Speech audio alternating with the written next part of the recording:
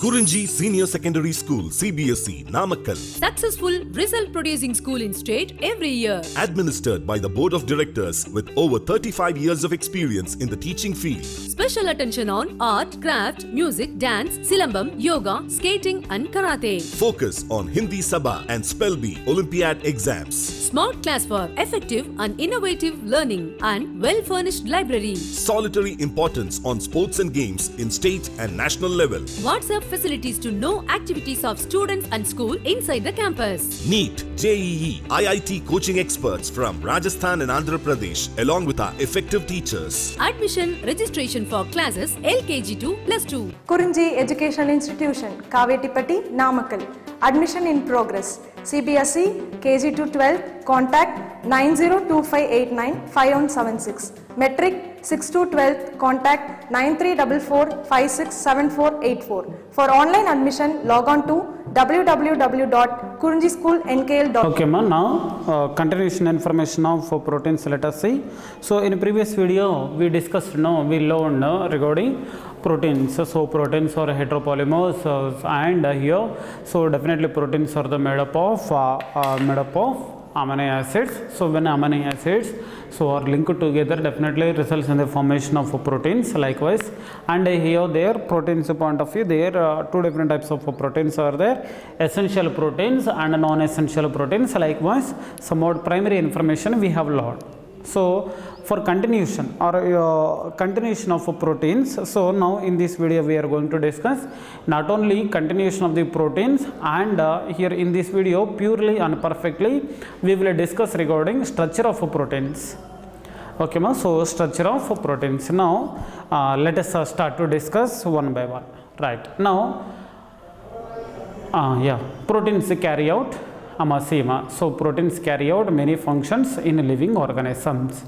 So if you see, if you take living organisms, there definitely proteins performs a lot of functions, or simply so a lot of functions we can consider a lot of functions in a living organisms. So some of the most important functions here I brought for you. So there some kind of proteins which helps in a transport of nutrients across the cell membrane. Point you understood, ma? So here some kind of proteins helps in the transport of what? Nutrients across the membrane. So that's why if you remember somewhat information, fluid mosaic model in Cell the Unit of Life, we learn now. Singer and Nicholson proposed fluid mosaic model. So there intrinsic proteins and extrinsic proteins, likewise two types of proteins we discussed. So there, so such kind of proteins helps in the carrying of or helps in the transport of nutrients. Transport of nutrients or the ions across the membrane. So definitely use them. So did you remember that explanation? Diagram also, diagrammatical explanation we learn now. Ajita. So thereby some kind of proteins helps in the transport of nutrients across the membrane, and some kind of proteins helps for fighting against the infectious organisms. Next one, some are hormones are there and some are enzymes are there. Likewise, means there are different types of proteins. So means some kind of proteins helps in the transport of nutrients across the membrane, and some kind of proteins helps for the fighting against the infectious organisms, and there some are hormones are there and some enzymes are there. Now here NEET examination point of view, two important bits are there. One is collagen. Collagen is an abundant protein in animal world. Which one? Collagen is an abundant protein in animal world, and ribulose bisphosphate carboxylase and oxygenase. So from here to here, one scientific name of which one or enzyme name. So that is ribulose 1,5 or bisphosphate simply.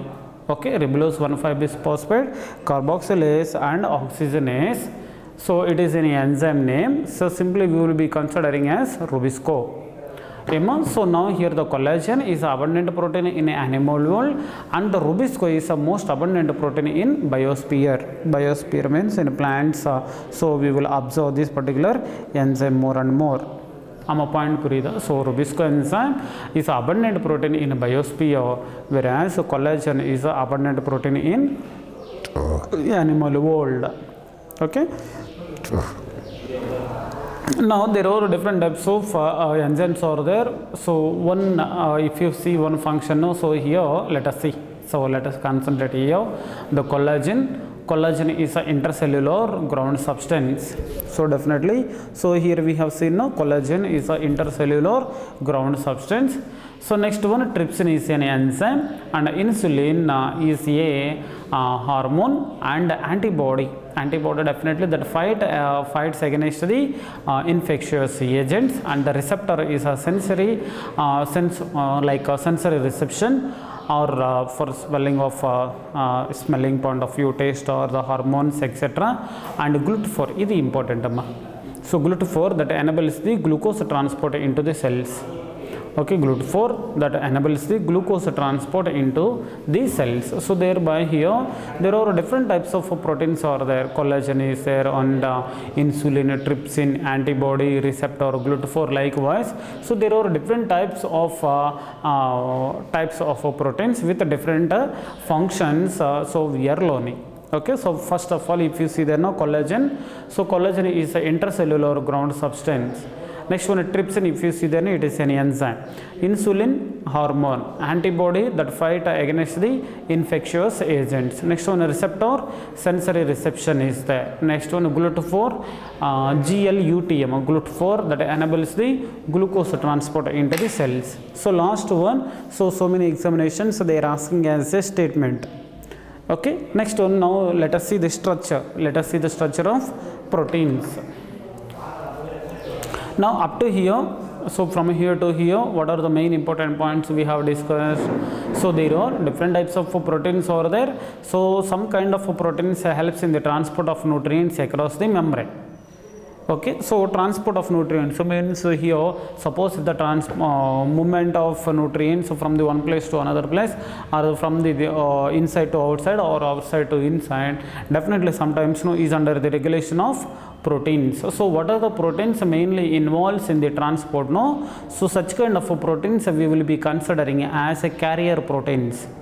Okay, did you remember passage or passive transport, active transport? Likewise, we have learned some more information now. So there also proteins involvement is there. Suppose while movement of nutrients process is going on, suppose without energy, if the movement of ions or movement of either molecules suppose taking place from the one place to another place, without energy, passive we will be taking. Suppose while taking the help of which one, ATP, suppose if the molecules moving from the one place to another place, that kind of transport we will be considering as active transport. So active transport definitely involvement of ATP we will observe, whereas in a passive transport there is no involvement of ATP in the form energy. Next one, collagen is abundant protein in animal world and in plants or in a photosynthetic, means simply in autotrophs. Why? Because plants we will be considering as autotrophs now. So what are the plants having the capability to perform the process of photosynthesis? Simply we can be taken them as autotrophs. There in autotrophs kandipa Rubisco enzyme is present. Why? Because in a photosynthesis point of view, definitely Rubisco enzyme is required for the absorption of or for the receiving of atmospheric carbon dioxide. Next one here, few points we have discussed, and out of all, GLUT4 is important. GLUT4 enables the glucose transport into the cells. Next one, now let us start to discuss the structure of proteins. So from here onwards, so depth levels will be increased. Listen carefully. Now the structure of molecules. Okay, now the structure of molecules means different things in a different contexts. So means here why we have written like this means, once you see there the structure of molecules means different things in a different contexts.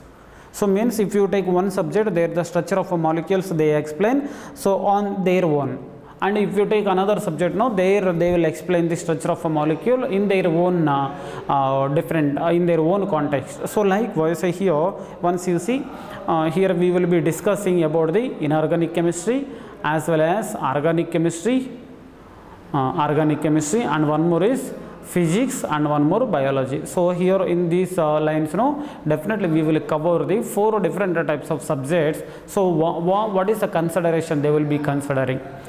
So in order to explaining the structure of any kind of molecules. Now let us see in organic chemistry point of view. Once you see in inorganic chemistry, okay, in inorganic chemistry, what is that? The structure is a variably refers to the molecular formula. So means if you take inorganic chemistry point of view, structure of a molecule, so definitely we will be explaining by the taking of molecular formula. Molecular formula, for example, NaCl, MgCl2, likewise we may take. So means in case of inorganic chemistry, okay, structure of a molecule, so definitely they will explain first by taking the help of molecular formula.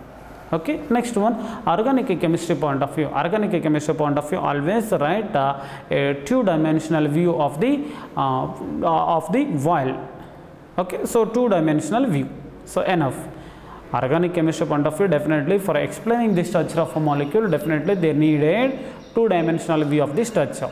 While definitely, so here while of the representing the structure of the molecule, and benzene, naphthalene, likewise they may take.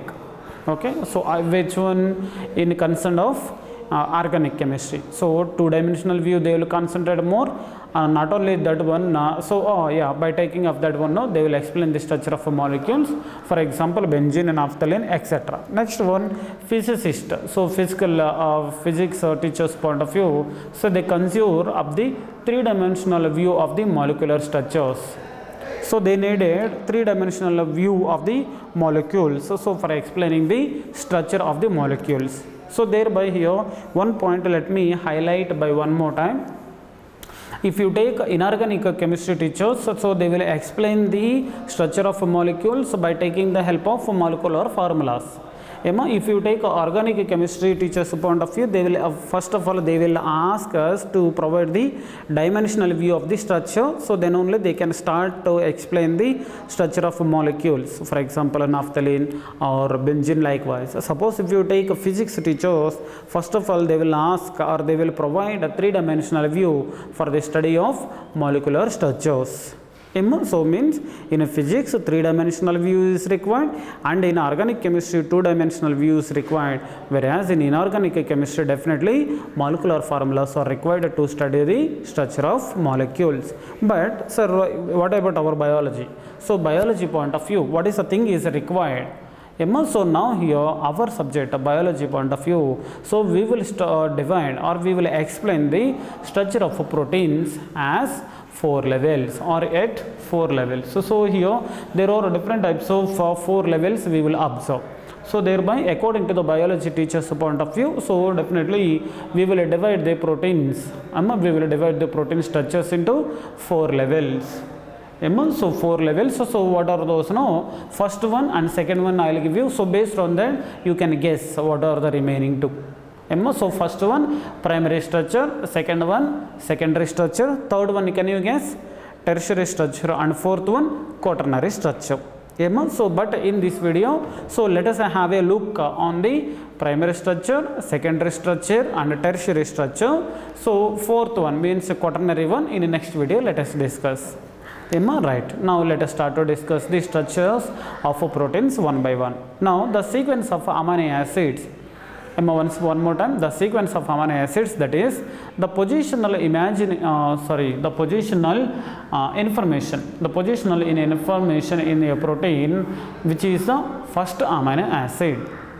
So means here positional information. So here the positional proteins or positional information of a proteins we will be considering. So there are 4 levels of proteins are there, no? So let us start to discuss about the primary structure. So now primary structure point of view, primary structure of a protein, listen carefully, why? Because important. Now primary structure of a protein, imagine, so we can imagine, we can imagine that particular protein structure as or primary structure as a line, one particular simple line madhirada. So once you come down and once you see there, so here one line is there now, so this particular line we can be considered as primary structure. Okay, now the primary structure of a protein, suppose if you take that one, we can imagine as a line. So there, suppose if you take one particular line there, left end we can be taken or represented by the first amino acid. Left end. So here left end we will be taking as a first amino acid, and the right end is represented by the last amino acid. So thereby here, what is the main important point we are discussing? Suppose if you take a primary structure of a protein, so that particular primary structure of a protein being like a line or being like a straight line. So in this particular case, so definitely we will discuss. So here this particular line, if you see that no left end we will be considering as first amino acid, and right end we will be considering as last amino acid, isn't it? So there first end and last end you try to remember. Now first end or the left end. Okay, so left end we will be considering by one more name. First amino acid is also known as N-terminal amino acid. So what is amino acid is situated at the left side. That particular amino acid we are considering as first one, and so that particular end or what is amino acid is present at the left end. That particular amino acid we are calling by one more name, N-terminal amino acid. N-terminal amino acid. And last amino acid means here towards the right side, that particular amino acid we will be considering as C-terminal amino acid. So thereby here how we have to remember, first N, end or in last C. So thereby NC. N-terminal amino acid will be in the left side. There we will be considering or we will be taking the first amino acid, and C-terminal amino acid why we will be taking there last amino acid is there. That is also at right side or right end. Point purida. So thereby here, if you take one particular line, just one simple line, if you see there, there definitely left end will be there as well as right end also will be there. So left end, what is the left end we are finding in one particular line? There first or the left end we will be considering as a first amino acid of a primary structure of a protein. Next one, right end paathumbodhu there last amino acid we will be considering. So first amino acid, so we will be calling by one name, C-terminal amino acid, and last amino acid if you see there, that one we will be considering as C-terminal amino acid. So thereby simple N-terminal amino acid will be the first one and C-terminal amino acid will be the last one. So this one you try to remember. And what is the structure? What is the structure of a primary structure of a protein? It is simply one straight line. It is a line. Next one, second one, if you see there now secondary structure point of view. Okay, now secondary structure of a protein. Secondary structure of a protein point of view. Now a protein is there, that is does not here nalla understanding pannikonga, but I will explain, listen carefully. Now secondary structure point of view, a protein thread does not exist throughout as an extended rigid rod. Next one, the thread is folded in the form of a helix. Once you see what is the first line meaning, suppose if you take one protein thread does not exist throughout as an extended rigid rod, means here suppose if you take one protein as one line or one thread, that will not be like all the time like a thread. So definitely there the thread is folded in the form of a helix. So there what is a thread like protein we will be considering as a primary one? No, definitely in the secondary structure point of view that will be folded and form a helix. So definitely here secondary structure how we can recognize or we can identify means by seeing the foldings of helices. Means here primary structure we are considering as a line, but in a secondary structure what is a line or what is a thread like structure we are taking? No, that will not be like a structure or that will not be like a rope all the time. Sometimes it will be folded. So what are the foldings are there, or why this particular thread like structures are folded? So definitely forms the helix like structures.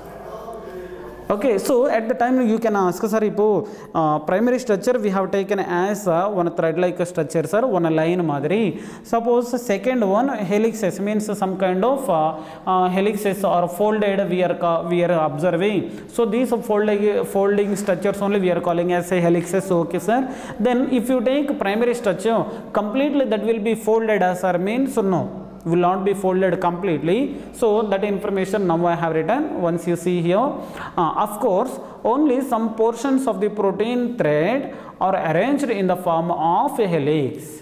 Means suppose if you are considering one protein as a thread like structure, there all portions of the proteins of the thread will not be converted into helices. Just somewhat some of the portions of the protein thread are arranged in the form of helices. Here we have taken, we took one thread like structure, so there one or two helices chances. So likewise, so if we are observing the any kind of foldings in a thread like protein like structure or in a thread like protein structure, no, that particular foldings, so we have given a name it as helices. So helix. Next one here. In proteins only right-handed helices only are observed. This is important point. So means here our knowledge point of view there are different types of proteins are there, isn't it? Primary is there, secondary is there, tertiary is there, and one more quaternary also is there, isn't it? But here one point we are highlighting more and more, that point is in proteins only right-handed helices, only right-handed side or right-hand side helices only are observed. So there is no left-handed helices in proteins. Okay, ma. So next one, other regions of the proteins or protein thread are folded into other forms. So here what is the point here we have discussed now? Adida. Next one, tertiary structure of a protein. So tertiary structure is important. Here one or two important points are there to be discussed. Right. In addition, the long protein chain is also folded upon itself. So means here, if you take one protein structure, a long protein chain. If you take a long protein chain, that is folded upon itself like a hollow woolen ball. Suppose if you take like a hollow woolen ball, how it will be, so likewise, so if you take the long chain or long protein chain structure, that will be folded upon itself. So one by one, like if you take woolen ball, so there how it will be, likewise even these long protein chains also folded upon itself and form a, so like hollow woolen ball, or it appears like hollow woolen ball. Okay, and that gives, this is important. So this one gives us a three-dimensional view of a protein. So here don't forget, so till now what are the points I have given explanation, you can forget except this point.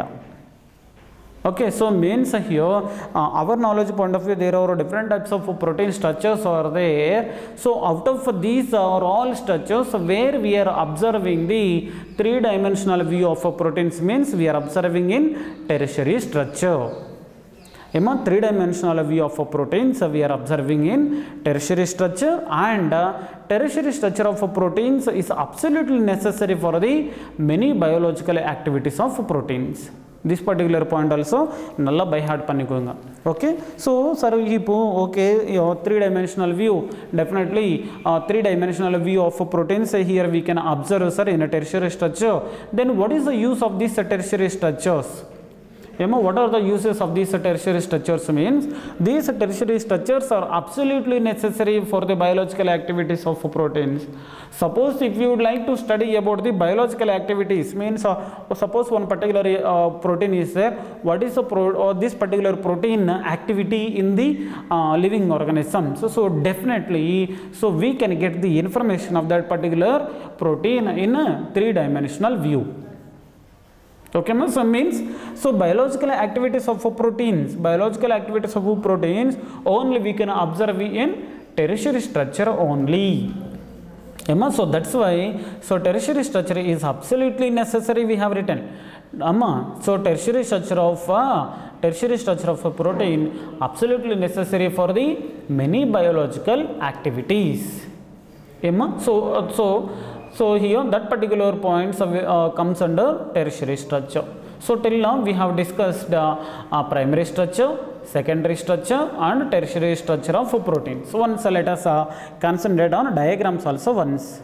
Once you see there, here one straight line we have taken. So N terminal end we wrote on the left side and C terminal end we wrote on right side of the straight line, isn't it? So now here left end, what is the thing here we have written? N terminal end which denotes the presence of first amino acid, and C terminal end which denotes the last amino acid.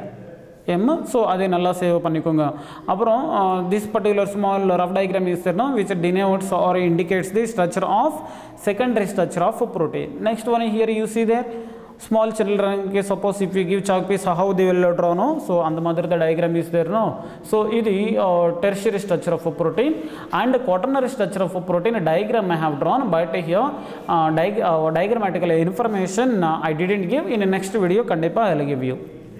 So now three-dimensional view we can observe in a tertiary structure, and a hollow woolen ball-like structure we will observe in a tertiary structure of a protein. And next one, this particular tertiary structure definitely absolutely necessary for the biological activities. If you take a secondary structure, no, there helices, the presence of helices we can observe, and these helices always will be in right-handed side. Next one, primary structure of a protein, if you see there, no, N terminal end will be there and C terminal end will be there. N terminal end we will be considering as first amino acid, and C terminal end we will be considering as last amino acid. So our knowledge point of view, structure of proteins, definitely we will be considering or we will be dividing into 4 levels. 3 are completed and 4th one to be completed and will be completed in next video. So take care and watch these videos carefully and gain the knowledge. Suppose if you are unable to understand, so in presence of teachers, once you clarify your doubts, so thereby you will be benefited with your subject. Thank you and be safe at home.